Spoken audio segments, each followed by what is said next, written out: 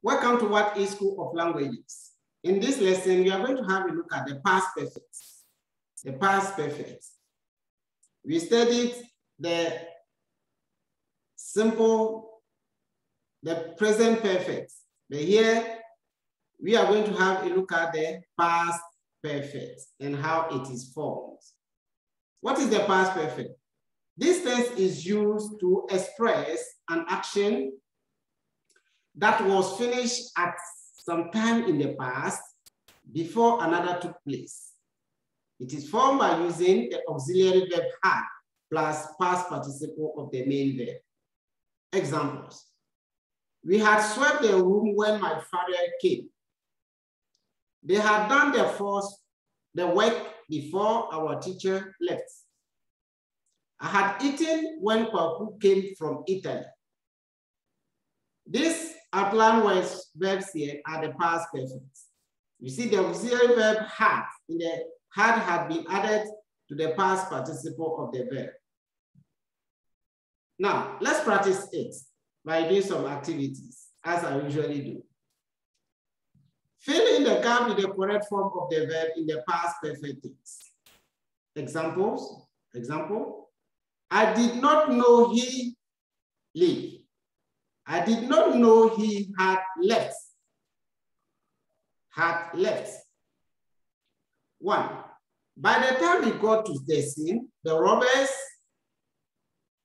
yesterday before I realized my phone, before we realized our expectations, yesterday by noon, our visitors, we did not know you, the person behind.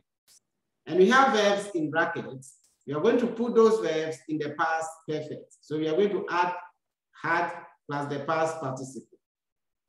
By the time we go to the scene, the Robert had escaped. The Robert had escaped. By the time we go to the scene, the Robert had escaped. Yesterday, before I realized, my phone had disappeared. Had disappeared. Before I realized, our expectation had shattered. Yesterday by noon, our visitors had arrived. We did not know you had left the person behind. Okay, study them. You see that we have had plus past participle of the verb. Activity B. Fill in the gap with the correct form of the verb in the past perfect tense. 1. The boy was told to go by another route because a snake there. She was given another chance after she up. After he was rearrested for rape.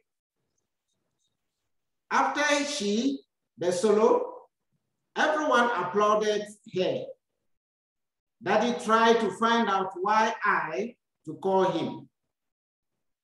Until they were told to stop the kid all day. Let's put the verb in the past perfect, those in the brackets. The boy was told to go by another route because a snake had been there. She was given another chance after she had messed up. After he had released, he was rearrested for rape. After she had sung the solo, everyone applauded her. Daddy tried to find out why I had refused to call him. Until they were told to stop, the kid had played all day. This is the end of the past perfect, and you can notice that we only have to add had plus the past participle of the verb. So you should know the past participle of each verb. To be able to do this, if you don't know the past participle, you find it difficult to form the past perfect of this verb. So it means past perfect means past of had, that is had, plus past participle of the verb, that's the main verb. I was very pleased or have been well pleased to be with your tutor in this lesson, in this class. Make sure that you don't miss the next class. You can stay ask questions in the space below so that you get replies. The next lesson, we are going to have a look at the present continuous tense, present continuous tense, or the progressive tense. Merci et au revoir. Thank you very much. Goodbye.